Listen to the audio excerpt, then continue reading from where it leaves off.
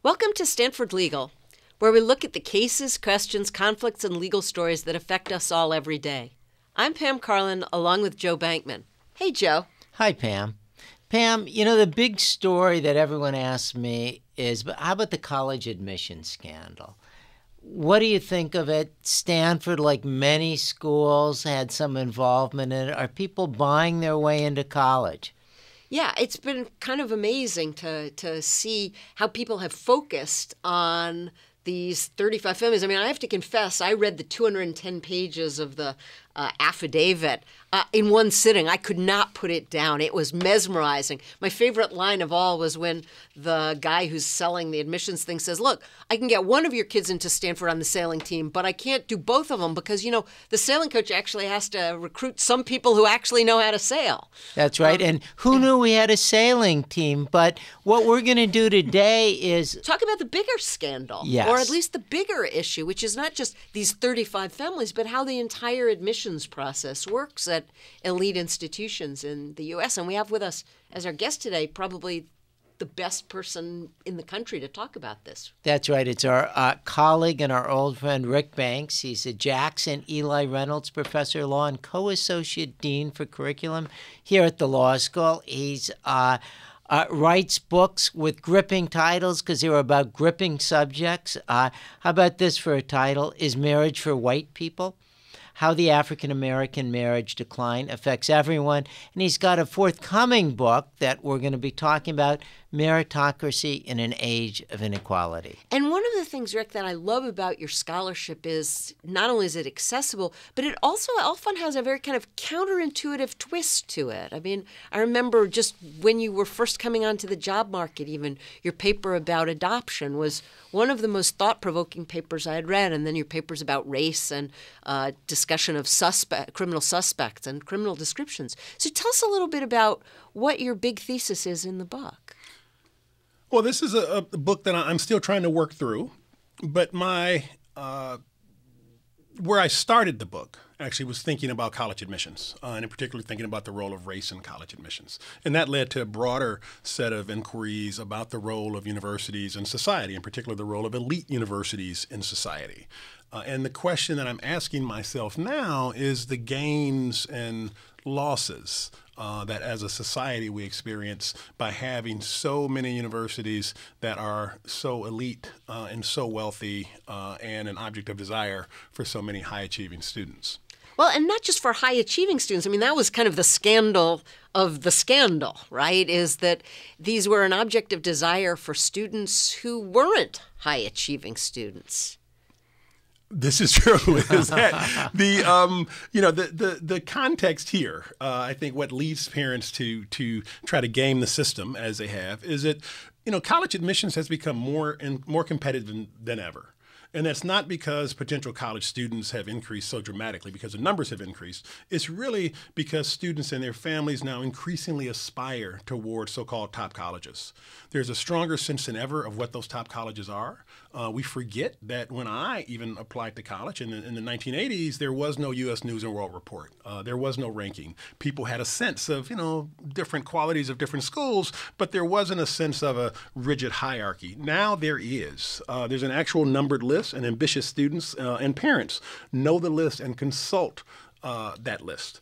The development of this educational hierarchy has been spurred in part by the two different factors. One is the spread of a market for education, which is driven by big issues and mundane issues. Mundane issues would be like the falling cost of communication. Right? Once long-distance calls become cheap and air travel becomes cheap, people can travel. So we had, since the 1980s, a national market in education develop where the best students could think about going across the country more than going to their regional school. Well, and global, too. And right? globally as well. People could think about leaving their country. And the other big change is the changing role of education in the labor market. Education used to be a marker of status.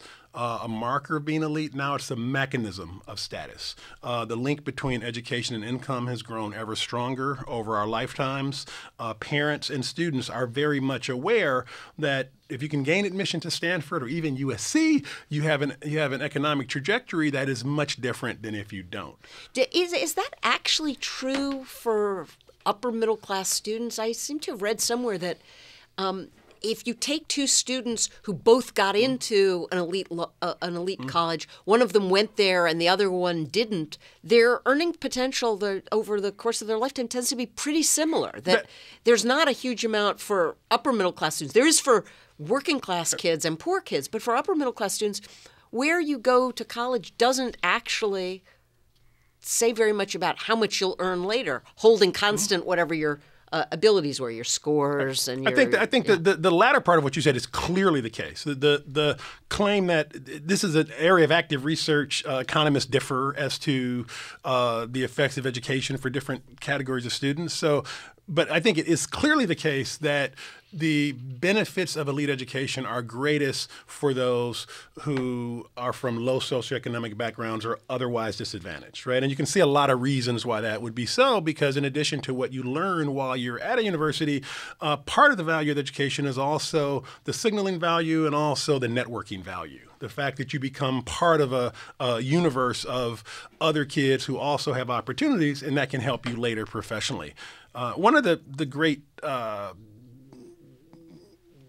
problems that the book highlights, which Pam, you alluded to earlier, is that while we might focus in this recent controversy highlights the role of outright fraud in the admissions process, people making up athletic profiles and fabricating admissions scores and so forth, there's a much more subtle and pervasive way in which money enters the process. If we're going to have a sailing team at Stanford, obviously all of the people who are going to be on the sailing team are going to be upper middle class or wealthy, because who else can afford sailing lessons for their kids and a sailboat and the like to begin with? That's exactly right. And college sports at elite schools represent a larger segment of the student population than many people might imagine, right? So if you look at a place like Ohio State or Michigan, of course, while there are lots of athletes there, they are a small percentage of the student body. But if you look at elite private schools, the percentage of students who are admitted for sports may be 20%, even 25% at some places. Because although the school may be small, they have lots of teams.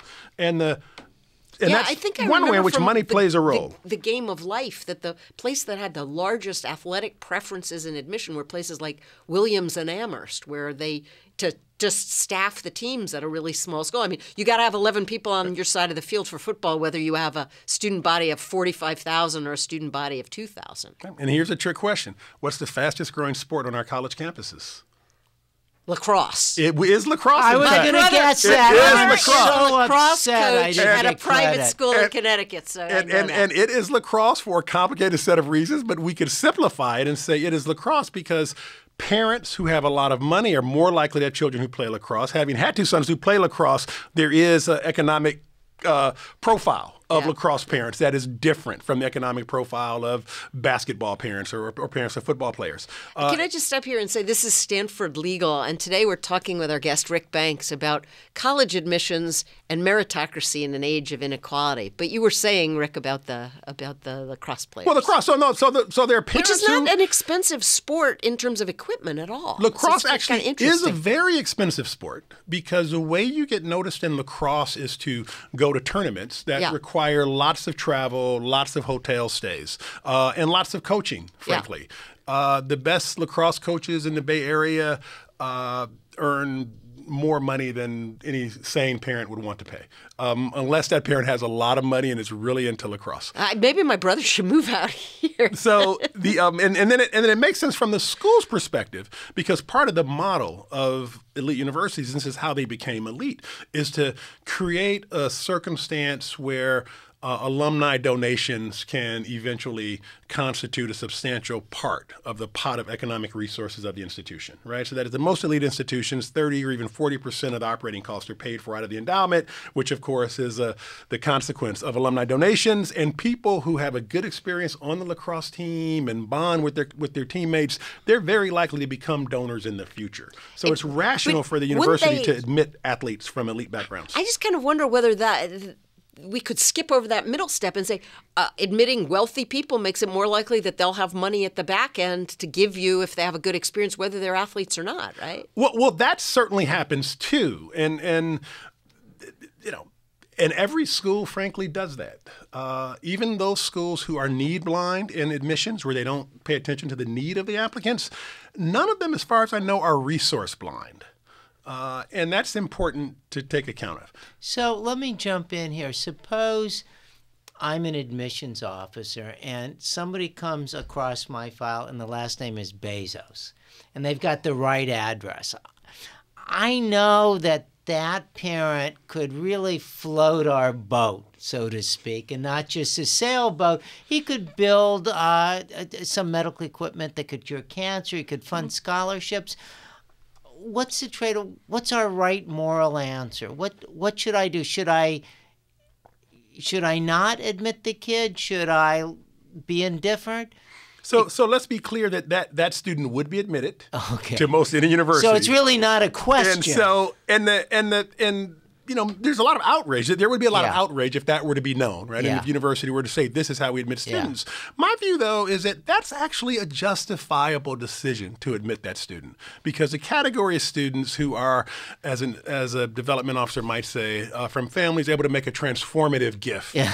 That's actually a very small number of students. Mm-hmm. And to be realistic, that's what the university depends on. Yeah. Universities that are elite would not be elite had they not admitted the children of those families.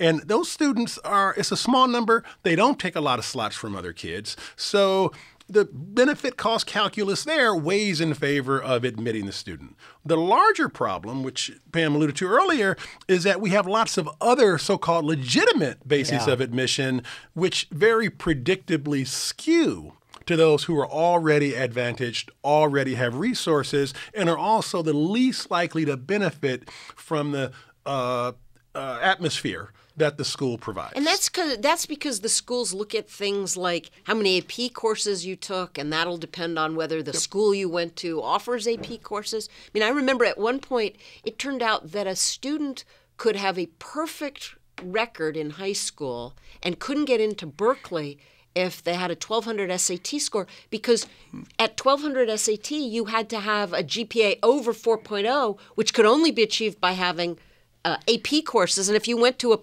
a school in a poor school district, you literally could have had a perfect score on every test you got from 9th grade through 12th grade, and you still couldn't get the GPA you needed to get into This exactly, and I illustrate this same point in the 14th Amendment when I talk about the University of Michigan affirmative action cases, right? This is a challenge to admissions at the University of Michigan.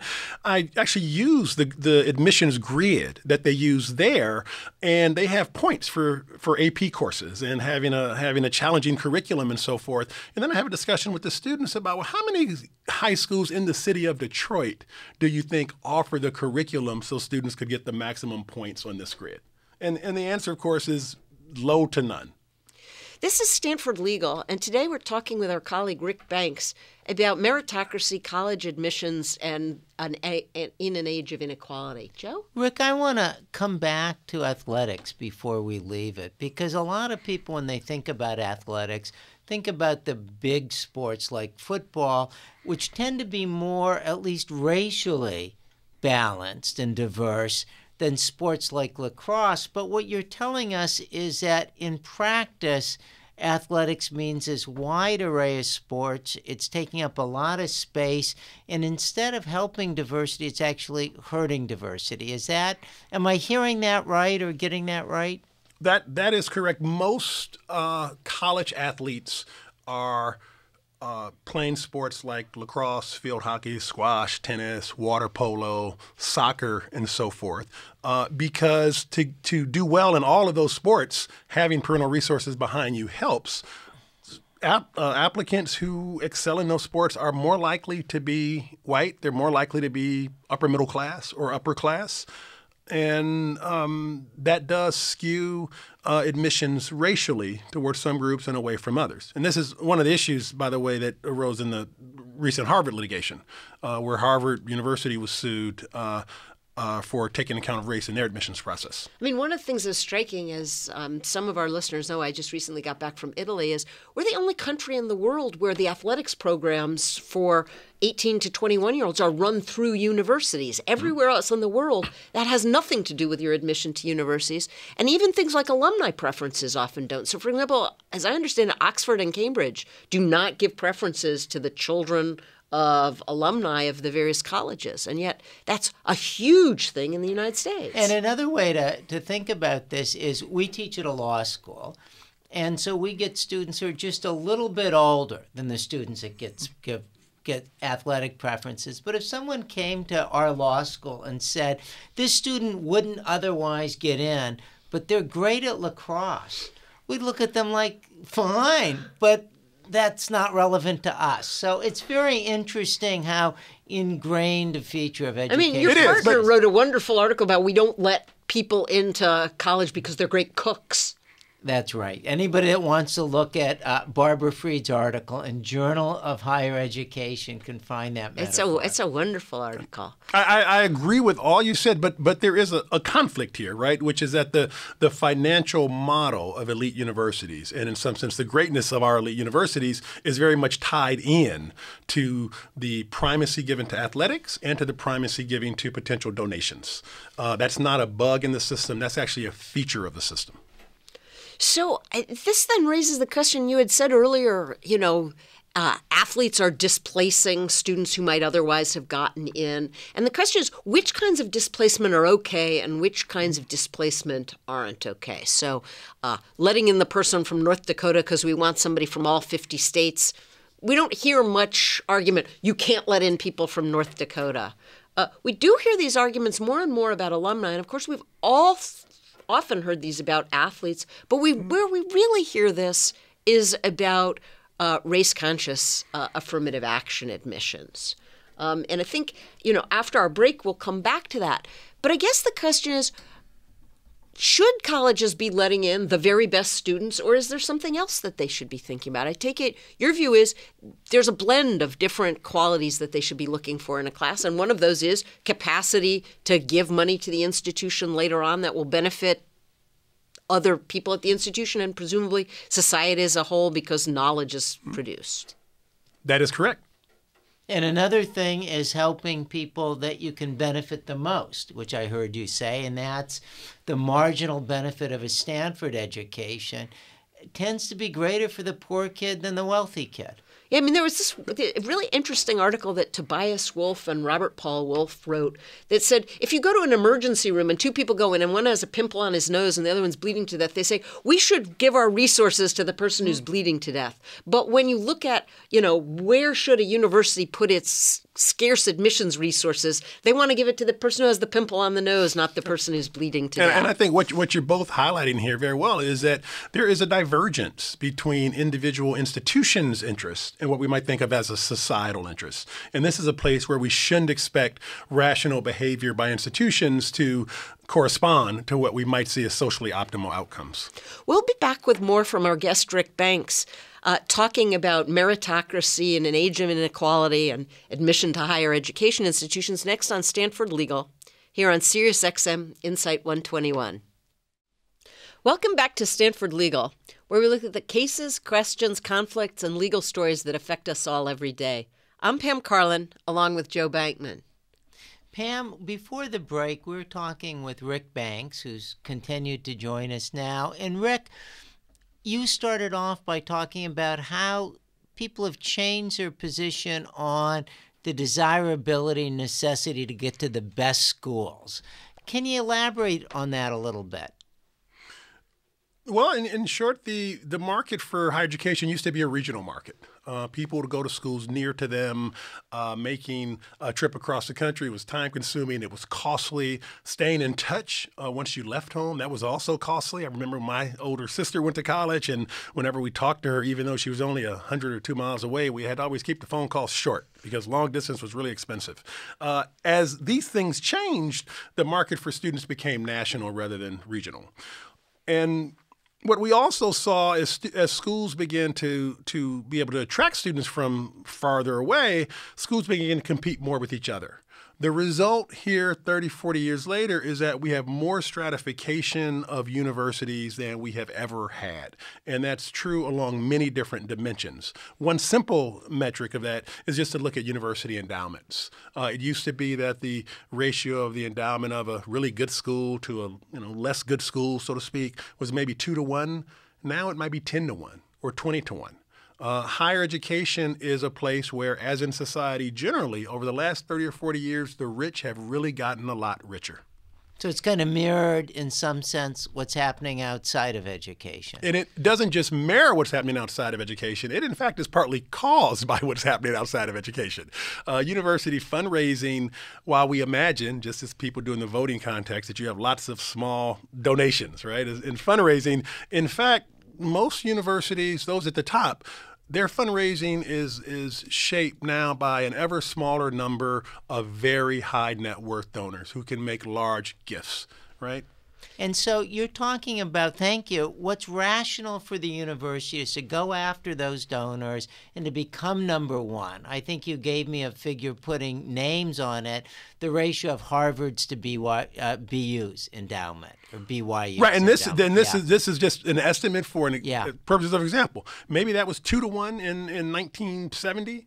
Now it might be 10 to 1 or 20 to 1 even. So it's rational for Stanford, but how about society? What's the right move for society on this front? That's the big question.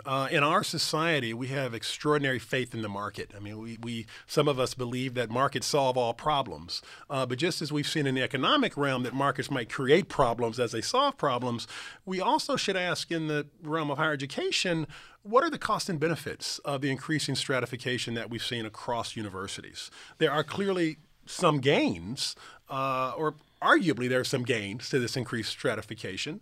We have universities like Stanford and Harvard and other peers who offer opportunities for students that would have been unimaginable decades ago. At the same time, there are some costs of that level of stratification as well. One consequence of this stratification is that we have students who are ever more obsessed with getting into the very top school. The desire to reach the top school is likely affecting their choices when they're in high school or prior to enrolling in terms of the activities they undertake, the sports they undertake, even their choice of courses, right? Students might have become very risk averse in an effort to assemble the very best transcript. We might also wonder whether there's a mental health or psychological cost to the obsession with elite universities. So, do elite universities produce something that they wouldn't be able to produce that's socially beneficial if they weren't as elite? That is the big question, and we should separate the research function on one hand from the teaching function on the other. We're talking now about the teaching educational function, and there, we might think of elite universities as engaging in a very extreme form of tracking, which is to say students are clustered within a fairly narrow achievement realm. Universities have become much more stratified as well in terms of student achievement. That is, the highest achieving students now are at a much smaller group of schools than would have been the case 30 or 40 years ago. And then the question is, are those students going to do better when they're clustered with other students, quote, like them, educationally, than if they were in a more heterogeneous environment? And, the research there when we look at primary schools is maybe not so much. There's not so much of a gain from clustering on the basis of achievement. This is Stanford Legal, and today we're talking with our guest, Rick Banks, about meritocracy, college admissions, and what goes on in an age of inequality. And because this is a show called Stanford Legal, we probably should talk about the lawsuit that's getting the most attention now about these issues, which is a lawsuit challenging the admissions process at Harvard for undergraduate admissions, it's not the typical challenge to affirmative action in that the claim in the lawsuit is not directly that affirmative action is unconstitutional, but it's a claim that Harvard has been discriminating against Asian American applicants. And it's done so through so-called personal scores. That is, the Asian American applicants have higher test scores, they have better grades, and yet they're not getting in at the same rate as white applicants or as other applicants of color. What do you make of this lawsuit, Rick? Well, it's a fascinating lawsuit that once again, galvanizes lots of attention. The plaintiffs in the case, which is as you described, they have a tough challenge because the challenge is ultimately going to be statistical. And they're going to have to try to prove through statistics that there has been some purposeful discrimination in the admissions process in a way that's intended to cap or limit or racially balance within the class. If they can prove that, then they will prevail. But proving that will be very difficult for them to do.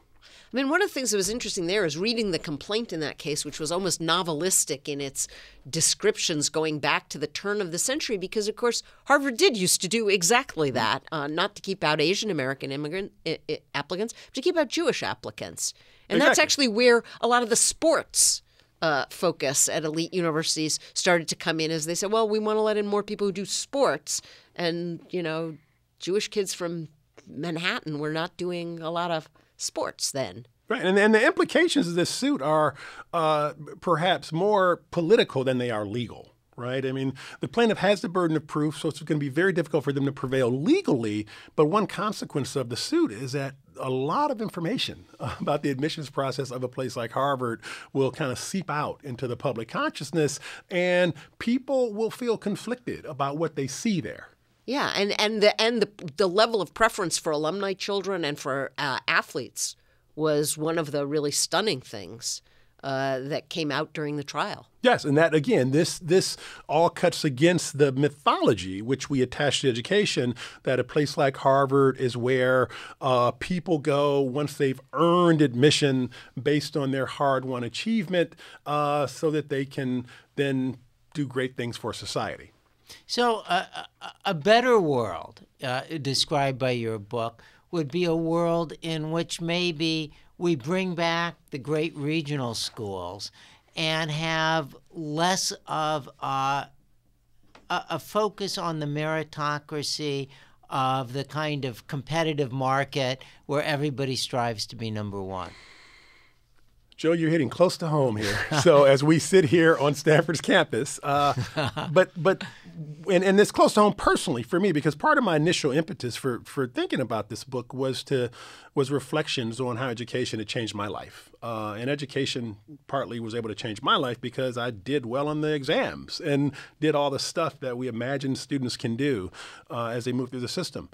But when we think about the question, what would be a better world, my intuition is, and this will be the argument of the book, frankly, is that just as we would have a better society if we had a less economically stratified society, we could have a better system of higher education if we had a less stratified system of higher education. We have a system now that we expect to promote equality, racial equality, and to promote social mobility, and it doesn't really do either well.